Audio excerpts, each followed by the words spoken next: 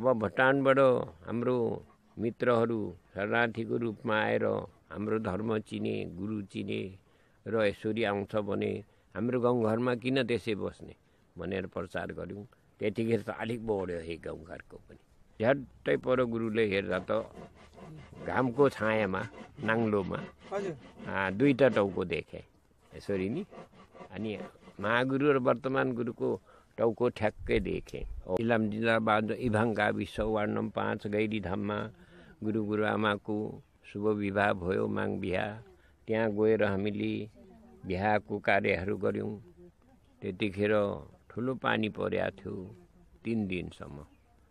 3 दिनभित्र गुरुआमाको शुभ लगन सिलौटीका सिद्धिनन्द पुजारीले वाचन गर्नुभएको थियो। भेट भयौँ गुरुसँग, गुरुआमासँग। अनि त्यहाँ शुभ कार्यमा पानी परेकै धुनीमा नि तपाईँको पानीले भिजिराखेको कोइला हामीले धुनी लगाइराखेकोमा भरै गुरुको शुभ लगन पुजारीले पढ्नुभयो सिद्धिनन्दले। अनि आगो ल्याउने त मै भएँ, धुनीबाट आगो ल्याएर कोइला लगाएको त्यो भिजेको धुनी फङ्गै आगो उठ्यो बाचा गरेर। ओहो, यस्तो भिजिराखेकोमा आगो उठ्यो, हाम्रो गुरुको एउटा केही शक्ति छ कि भन्ने मैले महसुस गरेँ। त्यहाँदेखि गर्दै भन्दै लाँदा त्यहाँदेखि भेला भयौँ। अब 1-2 साल त्यहाँ आयौँ। त्यहाँ मङ्गेना सुरु भयो। अनि गुरुले सबै बोलाए पुजारीहरू। अनि पुजारी मिटिङ गरे। अनि म कस्तो रहेछौँ के रहेछौँ भनेर गुरुले मानबानी बोले। अनि गुरु अवतार भन्ने चाहिँ के भयो भने बुढापाका पञ्चली चाहिँ सबैले माङ अवतार आए भनेर माङलाङताकमा गरे। माङलाङताकमा गरेपछि गुरु अवतार भन्ने बुझ्नु पाइयो।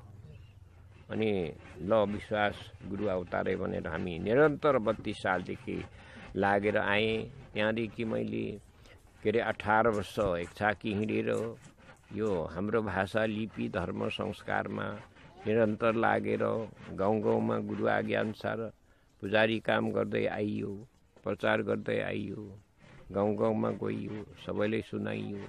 अब गुरु पहिले त बाला तपसी भने कोहीले विरोध गरे। बाला तपसी गुरुले बिहे गर्नु नहुने भनेर कुरा कोहीले गरे।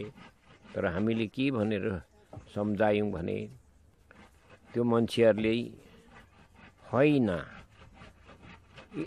पृथ्वी माता मात्रै भएर हुँदैन, आकाश मात्रै भएर हुँदैन। आकाश पनि हुनु पर्यो, पृथ्वी माता पनि हुनु पर्यो। त्यसो हुनाले सूर्य मात्रै भएर पनि हुँदैन, चन्द्र पनि हुनु पर्यो। र आगो र पानी नमिली त भातै पाक्दैन भने तपाईँले कि आगोले मात्रै भात पकाउनुहोस् कि पानीले मात्रै पकाउनुहोस् भन्ने कुरा पनि हाम्रो चल्यो। त्यो बिहे गुरुले गरेकोमा त्यसरी चर्चा चले। अनि हामीले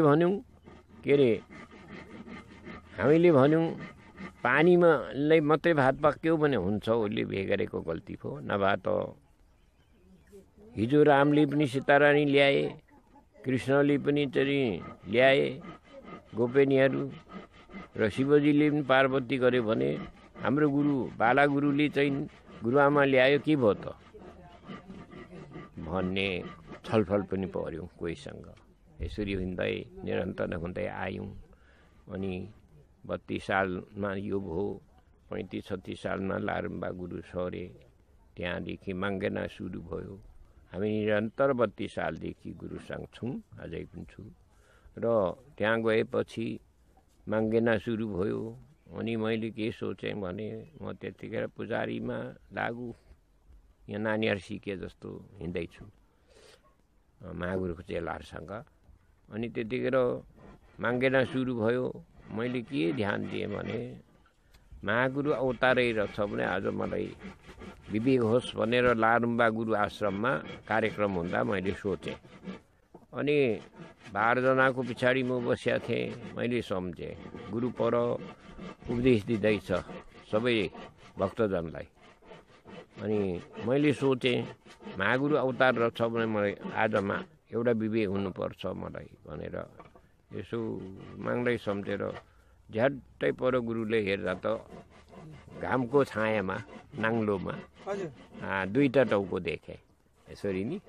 अनि महागुरु र वर्तमान गुरुको टाउको ठ्याक्कै देखे। ओहो अवश्य विश्वास महागुरु अवतारै आउनुभएको रहेछ भनेर मैले ओतकार गरेँ, सेवा गरेँ। अनि त्यतिखेर हाम्रो रामप्रसादजी, सिनामको रामप्रसादजीले भन्यो, नानी तपाईँले के पहिचान आयो भने हजुर गुरुको एउटा विवेक आयो भने। दुईजनाको बात हो, अरूले वस्तै गरेन। अनि त्यहाँदेखि म निरन्तर लागेर आएँ र गुरु भक्त हामीले गर्नुपर्ने रहेछ।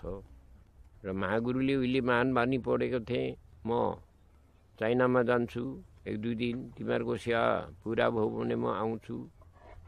यहाँ खाडी लुगा फेरेर खासा खादी तासको चिन लुगा लाउनु जान्छु भन्यो। त 7 वर्ष म गएर आउँछु भनेको कुरा त्यहाँ मैले सोच्नु पाएँ। ओहो गुरु आएकै रहेछ। अब गुरु 7 वर्ष 11 सालमा 7 वर्ष पुग्दाखेरि वर्तमान गुरु जन्मियो। तिनीहरू पनि पछि बुझ्नु पाएँ र गुरु अवतारै रहेछ भनेर निरन्तर गर्दै आयौँ। र त्यसरी हुँदै बस्दै गर्दाखेरि तपाईँहरू भुटानबाट त्यहाँ आन्दोलन भएर तपाईँहरू आएर यो नेपाल देशमा 3 राष्ट्र यता आएपछि यसरी बेलडाङ्गीको ग्रुपहरू आए। जगत महादेन्द्र त्यो लौती पहिले आए गुरु भेट्नु। त्यहाँ म त्यतिखेर त्यहाँ गुरुकुमा थिएँ। उहाँहरूसँग सम्पर्क भए। अनि त्यहाँबाट चाहिँ शरणार्थी क्याम्पबाट सबै आउनुभयो गुरु दर्शन गर्नु, भेट गर्नु। त्यतिखेर 100-150 जना आउँदाखेरि सबदी लागे। अनि माङ्गेना गर्नु पर्यो। त्यो हाम्रो माङसिबुङ मन्दिर बनिसकेका थिए। त्यहाँ गुरु बसेर लु पुजारी माङ्गेना मेच्छे भन्ने आदेश दियो। अनि तपाईँहरूको क्याम्पको 100-150 जना एकैचोटि माङ्गेना गरिदिएँ। त्यहाँदेखि गुरुले आशीर्वाद पनि उहाँहरूलाई दियो। अनि अब धर्ममा लाग्ने, यसरी सेवा गर्ने भनेर निरन्तर गर्दाखेरि तपाईँहरू सबै लाग्यो रहर लाग्दो। हाम्रो गाउँघरको त एउटा दुईवटा शिला जस्तो मात्रै थियो। यहाँबाट चाहिँ हाम्रो लारुम्बामा एकदम उज्यालो भए, सबै समाज बढे। त्यहाँदेखि त हौ हामीले गाउँमा गयौँ अनि बढेर आउनु थाल्यो है। अनि यो माथि खलङ्गेमा बाटो आटी तालुजोङ जिल्ला 5 जिल्लाको आए। अनि तपाईँहरूको पनि यताबाट बेलडाङ्गीबाट उभो आउने बिटा भएर अब निकै बढ्यो 1-2 हजार नि। अनि त्यहाँदेखि हामीले पनि हर्ष लागे। र हाम्रो गुरुकुमा यसरी भक्तजन बढे। आसामबाट आए, भुटानबाट आए, सिक्किमबाट आए, यसरी काठमाडौँबाट आए। यसरी भेला हुँदा 5-10 हजार भेला भयौँ। अनि गुरुले निर्देशन दिनुभयो, सबै धर्म प्रचार सुनाउनु भयो। हामीले सौभाग्यले महागुरु आउनुभयो। महागुरुको सेकपछि म आइराखेको छु। र अब यसरी सेवा गर्नु, बिहान बेलुका जप तप गर्ने, धुपबत्ती गर्ने, सेवा गर्ने।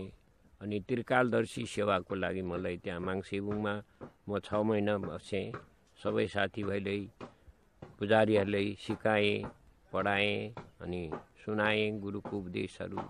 र यसरी कर्म गर्नुपर्छ, धुपबत्ती गर्दा यसरी, सेवा गर्दा यसरी, न्वारन गर्दा यसरी, बिहेमा यसरी, सेवा गर्दा यस्तो किसिमले हाम्रो कर्मकाण्ड छ, वेद छ, विधि छ।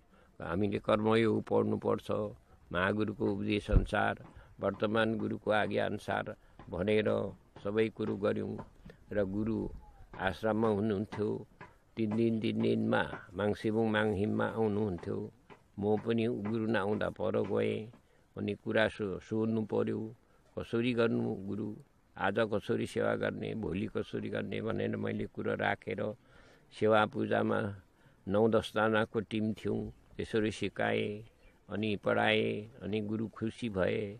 अनि राम्रो छ रान्टारे पुजारीले राम्रो गर्दैछ भन्ने कुरा आयो।